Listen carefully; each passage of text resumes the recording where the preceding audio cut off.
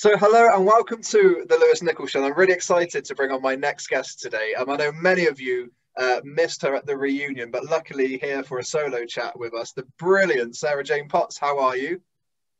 Hello, I'm fine, thank you. So good. I'm genuinely so excited to have you on because I got loads to talk to you about your career, but I loved Jo Lipsett in Waterloo Road. She was one of my favourite characters because you had this incredible kind of comedy relationship with Denise, who of course played Steph.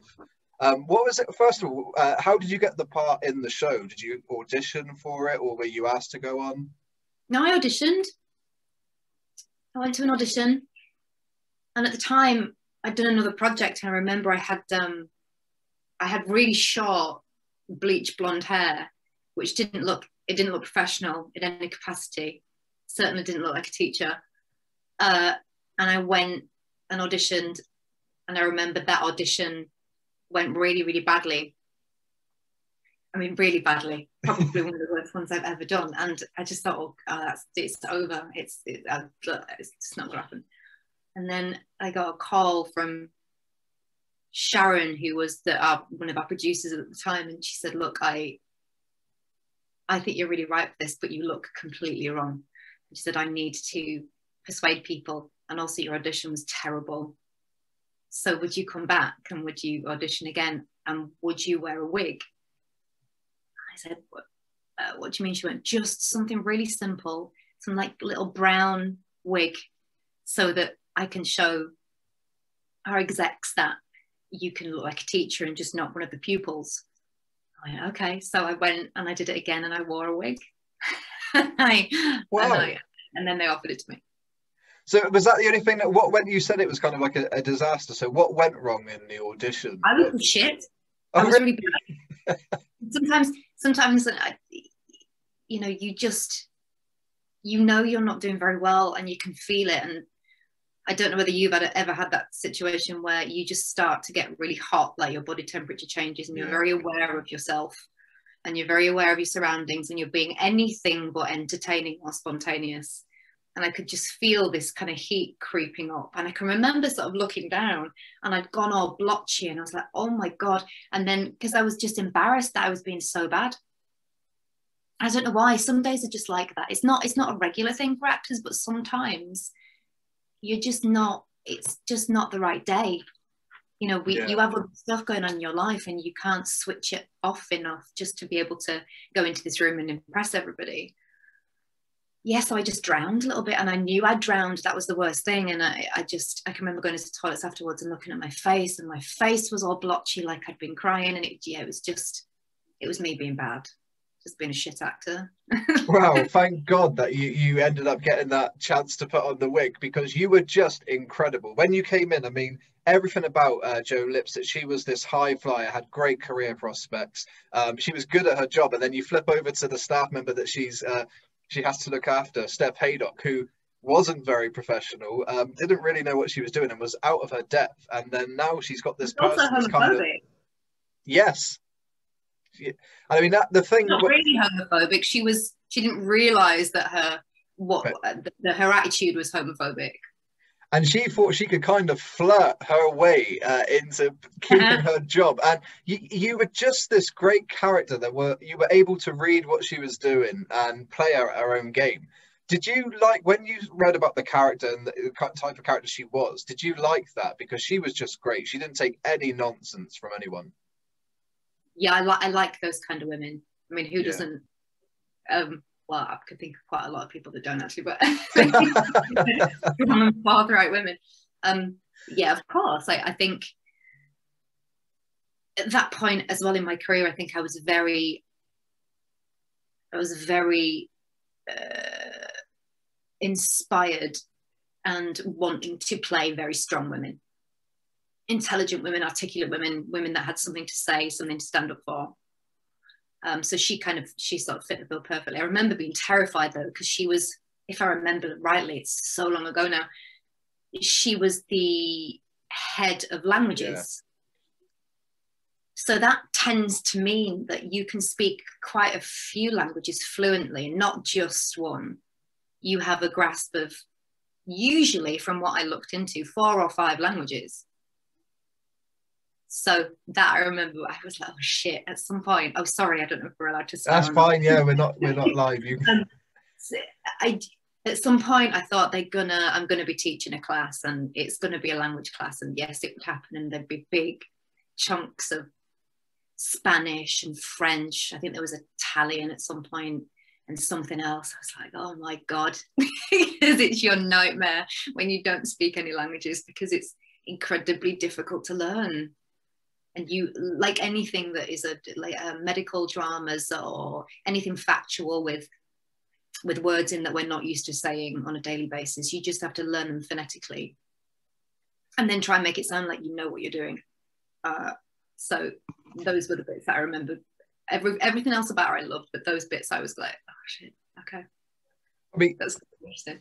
Well, you had your fair share of storylines, because one of the big stories was Tom Chambers, who played a character of Max Tyler, who was this superhead that was just so egotistical. He was manipulative. He was playing people. And the great thing about your character is you could see through that. You know, you weren't kind of swayed by him. And then you had the storyline where a student had a crush on Miss Lip, and that was a huge story. So when you took on this role, you were given some really big storylines to kind of go out there and do. And this was a well-established show when you actually joined. So is that ever, as an actress, daunting when you join such a popular show and then get thrown in with, you know, big storylines, or do you kind of thrive off that? I sort of thrive off that personally. I'm not speaking for anybody else, but I don't think at the time, I don't think I knew what all, I've been given an inkling about what the arcs of her character might be, but I don't think I actually knew in detail. I'd not read all of the scripts because I don't think they had them all. So I don't think I knew the extent to what was going to happen in her storylines until we were much closer to shooting it. Yeah. So I don't think I knew quite to the extent that she was going to have that sort of impact at the time. But I love that. It's so much more interesting to be challenged and to go and try and bring it. Was it your decision to leave? Because I was genuinely, and I know many other people are, I was so gutted when the next series was on and then you weren't there, because we had just got to really know and love this character, and then she was gone, and you had so much strength as a character. So was that your choice to leave, or did they feel they ran out of steam with the character? Like, how did that happen? It was a mixture of both things. Like that time when they finished that series, the next series was going to be in Cardiff. So they changed location, because this one was in the original school that they used to shoot in Rochdale. Scotland, they moved it to. Yeah. I didn't want to make that move. I had a young child, and I just didn't want to do that. So we kind of mutually agreed that she'd be off, gone. Well, you broke a lot of hearts, because you were just fantastic in that role. But I wanted to, for you really, which kind of going back to the beginning, where your love for acting and performing came from, because your brother, you know, is also an actor as well. So did you come from like a kind of family of arts? You know, where did that kind of inspiration come from? No family of arts. We were just a regular working class family from Bradford. I just wanted attention. You know, it's not that difficult to figure out. Every single one of my report cards always says this child desperately seeks attention, and I was either put to the front of my class a lot or put to the back of my class a lot, and I just find ways to annoy people and question people and have my voice heard. So, and I don't exactly know what that is or why that happened, but that, I think the need to have attention and when I got that attention, I felt validated, and I liked that feeling. So not to say I don't I didn't love drama and I didn't love acting. It seemed like the two things clicked when I started to do drama. And I went to a little drama class and realized that we'd do things where you would then show an audience. That was a lot of attention and applause, you know, so that just seemed like a no-brainer to me as a child. I think that if that's the vocation I followed, if that's what I did, not only did I love doing it, I loved the response it elicited from other people. So yeah, kind of that, I think that's where it started. It's not like, I mean, I went to the theatre quite a lot as a child with my nana, which was the old Alhambra then, before it was redone.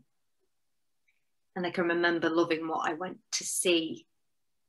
But I think when, you know, where I was from and my career prospects were quite limited, and I just didn't ever think, God, I wanted to, but I didn't ever think, God, I can get away and I can really, really do this. I didn't see a way from transposing myself from the person watching the TV to being essentially the person on the TV. I couldn't quite conceptualize that. But have I answered that question? Yeah, sorry. No, you have. But I was going to also say, because you just touched upon it there, when I speak to actors, it seems like it's such a difficult job in a sense, whereas a lot of auditioning, sometimes you don't even hear back from that audition. So when was that moment when you decided to actually pursue this as your career? Like, was there a moment where you thought, I'm going to put everything into this? Because it takes a lot of hard work to get that first step. I mean, from speaking to people that have been on the show before. I think the one thing you have on your side hugely when you're a young adult is you have no fear. And you also usually have an incredible overinflated sense of self as a teenager. And those two things are quite a good match when you are putting yourself out into the world, because you sort of throw yourself out there fearlessly, thinking that, not that the world owes you a living, I never thought that, but thinking, well, why not? Yeah. You know, so no fear coupled with why not was quite a potent, what do you call it, catalyst. But I think when I do look back, because I've been doing lots of amateur stuff from being, I guess, 10 to being 14, I was involved a lot within my community and what my community did in Bradford, and I'd had quite a lot of brilliant experiences, like going to the Edinburgh Fringe Festival and things like that. So I was already circulating within that world, but in an amateur sense. And I loved it. I really felt like I could be myself. It was an environment that I felt comfortable yet challenged in. And so when I was sent to my high school, you know, it was that point where parents didn't move to an area so their kids could go to a certain school. You just went to the school that came on the letter when you got it through the post. And mine was a very bad school. It was a very, very, very, very, very bad high school. And I spent a year there and I hated it. One of those places where you just had to adapt to whoever you were around, and it wasn't in a positive way. You know, you couldn't, if you were clever and you wanted to work, you had to hide it because you had to be a follower and fit in, so you didn't get bullied or picked on or singled out. And I knew I didn't want to stay there, and I also had the foresight to know that I probably would have fallen in with a bad crowd. I didn't, if I'd have stayed, there wasn't really a choice. And because of my friends that I did a lot of drama with and stuff, I had friends that went to a school in Leeds that was a regular school, the same school that Angela went to, but it ran a performing arts course alongside it. So it was national curriculum. And then there were kids there that were on the performing arts course too. You didn't pay, but you had to audition to get onto the course. And the deal was that you had to completely keep up with all your academic studies. And if any of that fell by the wayside, your privileges would be revoked in terms of you couldn't do drama and you couldn't be in the productions and this, that, and the other. But I remember asking my parents if I could go see the show that they were doing, their end of year show, which happened to be Jesus Christ Superstar. My friend Paul was playing Jesus. And we went, and I do remember that as kind of a light bulb moment of sitting in the audience and realizing that this was just actually a normal school, but the quality of the show and of the kids in it was so high and the talent was so strong. I just felt like it sounds really cheesy, I felt like I'd found home.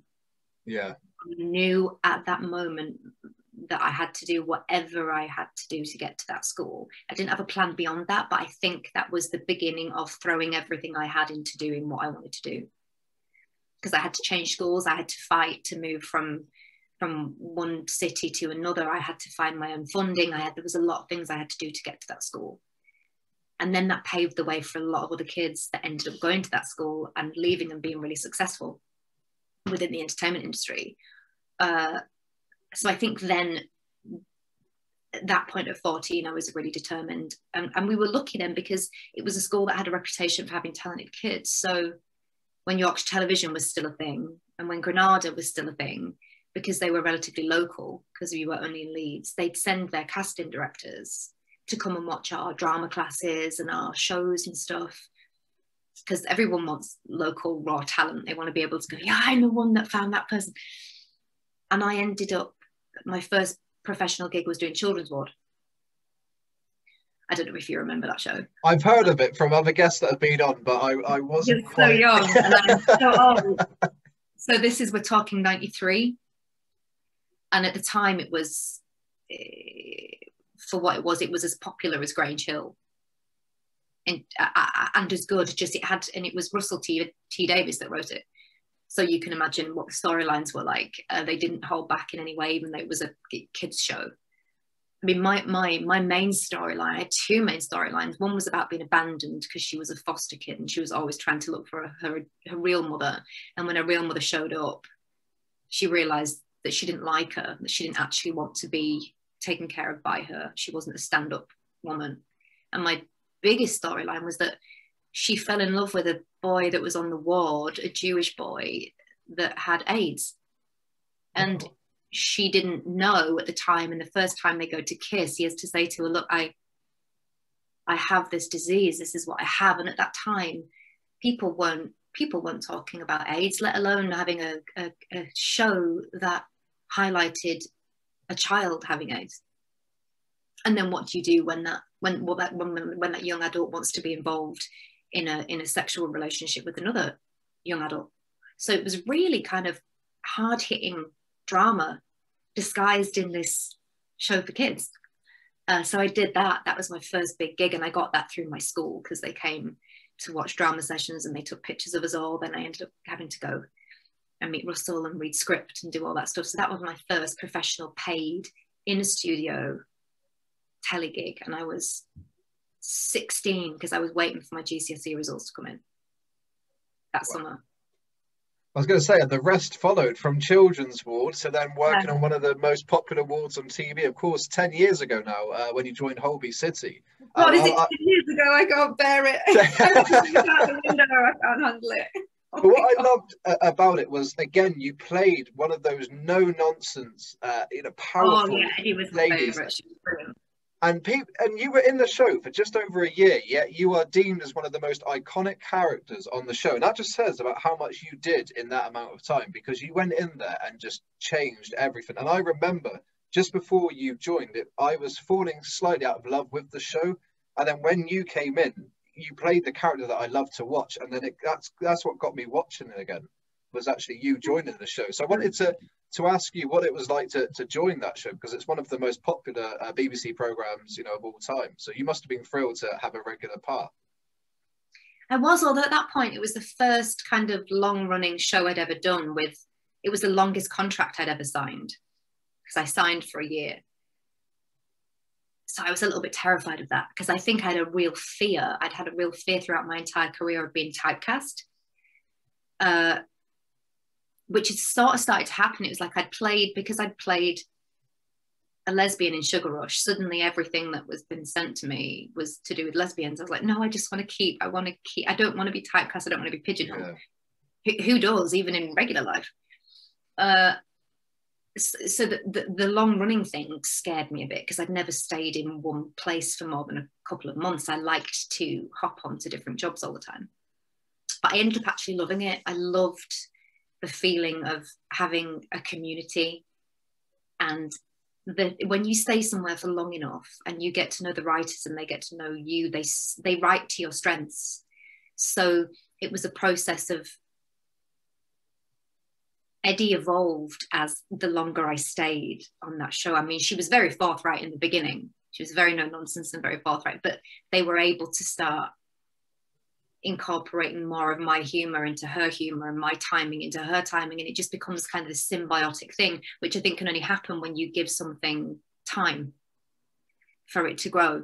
So I loved it. I mean, I wasn't nervous about going on and doing it, with it being such a well-received long-running show. I was excited to just have another job. I think I seem to remember, though, like you said, it's 10 years ago, so I quite remember exactly what my reaction was. But the way they put it to me, one of my favorite shows at the time, I don't know whether you've ever seen it, it's called Nurse Jackie. No, I haven't. It's an amazing show with an amazing American actress, older actress called Edie Falco, who was in The Sopranos, actually. And they put it to me like Eddie was going to be Nurse Jackie. And this was a woman who had serious addiction issues with pharmaceuticals, but was amazing at her job.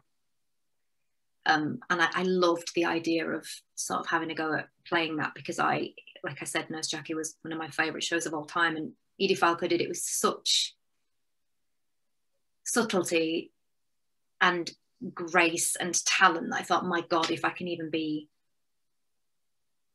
a fragment, bring to it a fragment of what she did to her show, then I'll be happy. Yeah. Well, do you know what I was going to say in regards to your time on Holby City? Is sometimes on a long running show like that, a character will get a big storyline and then you don't hear from them for a few months and then they get another big storyline. But I found with your character, they ran with some really strong stories for your entire time. And we saw some vulnerabilities to the character at times, which kind of explained why sometimes she was the way that she is. You saw that there was a softer side. And I love the development of the character. And I think that's what the show did really well with you. What was your favorite storyline? Because you went through drug addiction, you went through love. There was so much that you did in just 1 year. Similar to Waterloo Road, every show you do, they just give you kind of 10 years worth of stories, and there you go, and run with it. So what was one of your favorite standout moments? It wasn't like the really big storylines. It was more to do with the day-to-day running of the ward and her relationship with Luke Hemingway, Joseph Milson, and with Sasha, who was Bob Barrett. And just, they were a team. They were like this really dysfunctional Three Musketeers kind of thing. And they were all lacking in some way, but together they were a really quite efficient team on that ward. And I loved the dark humor, and I loved the quips and the kind of snidey remarks and the comments and sort of all of the foundations of making a character really real. And I liked playing her when she was grumpy. That was one of my favorite things to do. Grumpy, and she didn't give a shit, and you got it regardless of whether you were a patient, whether you were her supervisor, her senior. It didn't matter. She didn't change for other people, which I loved. If she was in a bad mood, you were going to know it, and that was it. But you couldn't really do anything about it because she was so good at her job. So she didn't let that part of her down. She was professional, apart from when she was doing the drugs and stuff, and then it all got a bit hairy, didn't it? I think mistakes started to happen then. But up until that point, she was just so very good at her job. So what are you going to say to someone? You're great at your job, but you annoy me. Yeah, she annoyed everybody. I liked that. She didn't give a shit. She knew she annoyed people, and she didn't feel like she had to make amends for that. So I think that was my favourite through line running through all of it. But you know, when you watch a show nowadays, whether it's Holby City, EastEnders, a long running drama, you know when someone's going to leave. You read it and you expect it. You kind of wait for that exit storyline. We had absolutely no warning when it came to you leaving. It was like, whoa, hang on a minute. Why wasn't that in the soap magazines or the Daily Mirror? We didn't hear nothing. Was that a kind of plan? Because it was. Yeah, they didn't want it to be. They didn't want people to know. Yeah, I mean, it was a big seat, and it was good to watch a program again and be surprised by it. To have that element of shock which we used to have or years ago. So when they came to you and said this is the exit storyline, we're keeping it under wraps, were you kind of excited about that added element of shock and surprise to the viewers? To be honest, I don't think I really thought about it, because when you're doing Holby, you work so hard. Yeah. You don't really, and it's so fast. You don't really, I think all I used to think about was learning my lines, doing my job properly, and going upstairs to the room where we used to have all our schedules written out and seeing when I next had a holiday. Next get a day off. Oh, there, okay. Yeah, I guess I can't really remember. I think I thought it was a very fitting storyline and very interesting way for her to leave, especially because Jo stayed on for a few months longer to play Luke, and I loved how they tied it up. I don't know whether you ever saw his last episode, but his final episode, he drives off to find Eddie. That's what he's decided he's going to do. He's not going to work there anymore. He gets in his van, and there's a postcard that he's been sent. They planted it. So just when I'd left in one of the episodes, there was a postcard that his character and Bob Barrett's character received from me from India. And then at the end of Jo's storyline was that postcard was in his camper van, and he pulled it out and he looked at it and he drove off like into the sunset, as if he was going to go off and try and find her and tell her that he loved her, and fairy tale that we all love. Together forever. Not that you'll ever know whether they ever made it or not. The great thing about you is how versatile you are for me as an actor. And when I announced that you were coming on the show, I had different people message me, said, oh my God, I loved her in Holby, loved her in Sugar Rush. And I mean, Sugar Rush as well has become, over time, especially, I feel, more and more iconic. And I've had so many friends message me saying, when they saw the announcement I was going to have you on the show, said, oh my God, I loved her in Sugar Rush. So does it ever surprise you that some of the shows that you've done, years ago, keep getting new audiences? They discover it online and then fall in love with it, even though it was, 15 years or so. Stop now with the years thing. 10 years, 15 years. I'm like, holy shit, I'm going to end up like I'm 75. Yeah, when you first did that job in 1961. My God. A couple of years ago. That's it's better. That's, yeah. I'm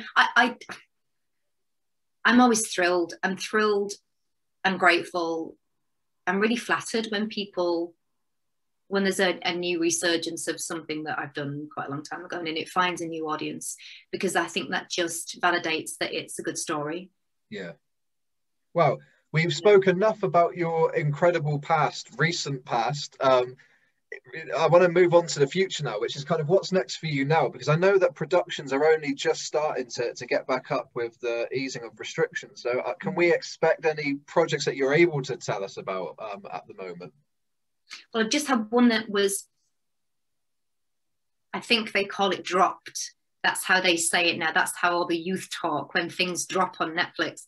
I've had a show come out on Netflix called Zero Chill, which has actually done incredibly well. It's demographic is teenagers, but there's a lot of other people that aren't teenagers watching that show, and it's about, well, it's not about ice skating. Ice skating is one of the things, but it's about to my two children. They're twins. They're both 15. We come back from Canada. I'm English in it, but my husband and my kids are Canadian. Because one of them, the boy, has got an offer of an amazing kind of ice hockey scholarship, but we have to emigrate and come back to England. So we all come over as a family. But my daughter is also a really good figure skater.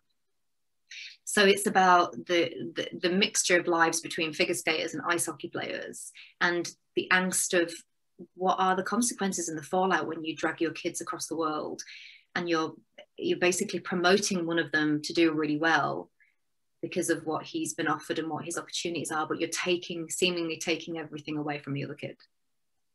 That's so that's just come out. That came out a couple of weeks ago, and I think it's all out at once, isn't it? Because they put they put it all out so you can binge watch it. That's just happened. I was really surprised that when you said it dropped. I took that as in they, it's going. You're not going to do this project. And when you were smiling, I was like, okay, you've taken that really well that they've dropped. But obviously, it's dropped and it's landed on Netflix. That's and that's what they'd say. I'd have emails or people leave me messages about the date, and they'd say, and it's going to drop on so and so. What? I'm not. I am old. Evidently, because I'm not quite sure what that means. But you've got that. Is there anything else? Because I know with stuff new projects you're not always allowed to reveal it. But I know you've just come back from working. Is that something you're allowed to talk about? This one's okay. I've just done a new 4-part drama for Channel 5 called Teacher. What's that? I'm allowed to say. It's Sheridan Smith and me and some of the people, but I can't say what it's about. But it's a 4-part drama and it's intense. I can say that. It's definitely drama. Love that. Not very much comedy. We've got you and Sheridan Smith, so I think you and everybody watching this, you've just sold them, because you've got two incredible actors that have the ability to really connect to an audience. So that's going to be special. So we've got that to look forward to on Netflix. Anything else there at the moment? I'm writing. I've started to write. I had to keep myself sane during COVID, as did everybody else. And I just thought, well, you've got to grow your own work. That's what we call it in our house. We've tried to be as productive as possible. So I'm just starting to venture in the world of putting my projects out there to try and get them made. So writing TV shows, dramas, that kind of thing. Yeah. I've written a 6-part comedy drama that's finished, and that's in the process of being out in the world right now. I've just finished a short film, and I'll just continue to keep writing and keep making material. And I'm not quite sure. I don't know. We haven't had the official. We are doing a season 2 of Zero Chill. Yeah, that's what it's called, the Netflix show. But if that happens, I'll be pretty busy most of the year, because it takes us about 7 months to shoot. So apart from that, I don't know. I mean, I feel really lucky to even be working, because it's been insane. I mean, it seems like you've got lots going on. And in regards to the writing, when it comes to writing a TV project and drama, do you vision yourself being in the show, or do you write it with you kind of not being an actor in that? Because you've kind of got an interest in the sense where you've created this, so you're going to want to see it through and make sure it's done correctly. But then I guess if you're starring in it as well, that takes you away from that aspect. So do you vision yourself being in the kind of things you've written? Yeah, of course I do. I'd be lying if I didn't. I've written every single character for me. I'm going to play everyone. I'm sorry, my sun suddenly got really bright in my room. Be a sketch. No, I'd love to be in it, but again, it's I'm very new to the world of getting your own work made, so it will all depend on who wants to make it and what, and if we can combine our visions of what we want it to be. Well, I've got to say, I'm honestly so delighted to have you on the show today. So thank you for being so generous with your time and going through all the projects that, some of the projects that you've worked on. I'm really excited for your new project, especially that drama on Channel 5. I think that's going to be a good one. It's intense though. It's not something that you want to watch on replay on a Saturday afternoon if you want to feel good about the world. It's full on. No, it's incredible. Honestly, thank you so much for joining. I know all of your fans, whether it's Holby City, whether it's Sugar Rush, Waterloo Road, they're going to love the fact that we've heard from you and your opinions on the show and your time on there, and of course what's coming next. So thank you very much. Thank you, Lewis. It's been lovely. Thank you.